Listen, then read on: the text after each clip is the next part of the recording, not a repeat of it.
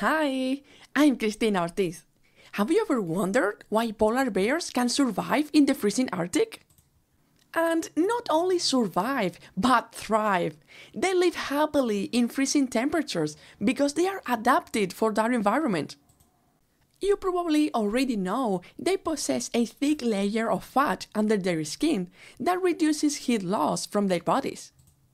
And in January 2025, an international team of scientists said they have analyzed their fur and it has unique anti-icing properties.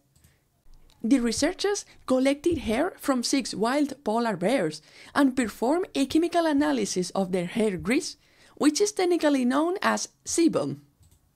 The researchers identified all the key components of sebum but found one thing missing: squalene. Squalene is a component present in human hair and other aquatic animals, such as sea otters. So, the absence of squalene in polar bears is very important from an anti-ice perspective. Now that scientists know more about the polar bear sebum composition, they can mimic it, so we can use it in our daily lives. For example, we could use this artificial mixture as an anti-icing surface coating, or in cutting-edge ski skins for skiers and snowboarders.